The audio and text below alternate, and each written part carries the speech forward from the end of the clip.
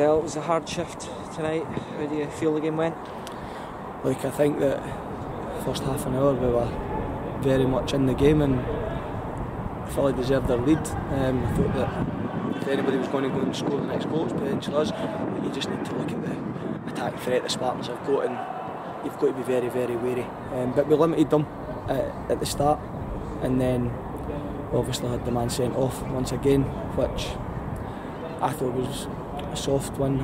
If I'm being honest, I thought at the time the ref gave him the second yellow card and then realised they had to send him off because it was a second yellow. I think if he had knew that he was on a booting, my personal opinion is I don't think he would have given him a second yellow. But referees, he'll argue that it was a cautionable offence. I've got my doubts. We seemed to have a hard time at a stage in the first half, picked up a few bookings. Do you think some of them might have been avoidable for us?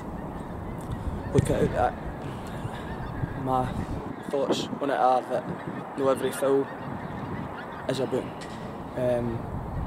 It just seemed to be that they made similar fouls to what we were given, and there was an incident in the second half where within 2 minutes they had done the exact same as what we had done, and the referee never gave a foul for one of them, let alone a booking, and your guy got sent off for the exact same offence. So we've got to get a bit of consistency, but we never got beat because the referee or the linesman tonight. We got beat because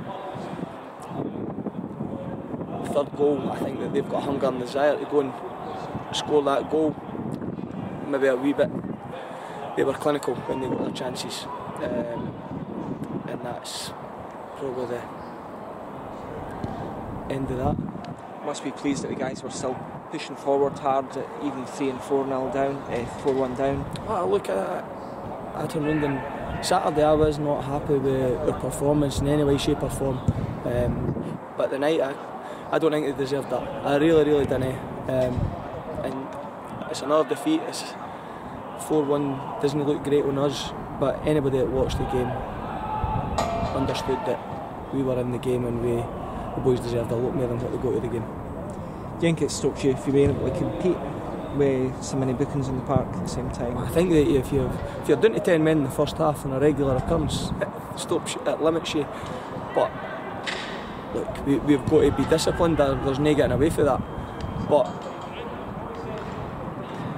it's avoidable 100%. That it's a contact sport, and I'll ask for my guys to go and compete. I look at the two tonight. If the referee's booking everybody for similar instances, we finish with 7 players, 8 players each. But it didn't materialise that way. And you're right, there was a period where we went through where I'm talking just very limited fouls that were bookings. But we didn't get beat because of that. But we have got to brush up on that and be a lot more disciplined. We've got Cowdenbeath on Saturday. They're in quite a similar position to us. What sort of game do you expect for them? I just hope that we go out and we give a reaction similar to what we got tonight. Keep 11 players in the park and see where that takes us, because I firmly believe with what I seen tonight, every single one of the players that stepped in the park, they've got enough there that they can go and compete, and we'll start putting away chances when we just need to start tightening up at the back, making sure that we're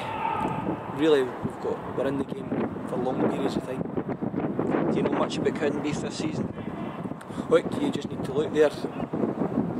Their results are a wee bit up and down as well, and they'll be looking at us as if they can get 3 points.